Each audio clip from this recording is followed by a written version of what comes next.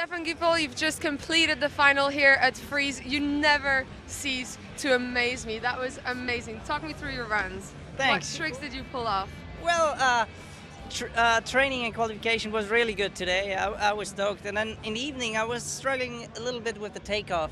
It was a little bumpy, and I don't know, my first two runs, I was not really happy with them, but somehow I managed to get through them, and then the third run was good. Somehow managed to get second with a bumpy run. You didn't look like you were struggling at all. What do you make of the jump here and the event in general?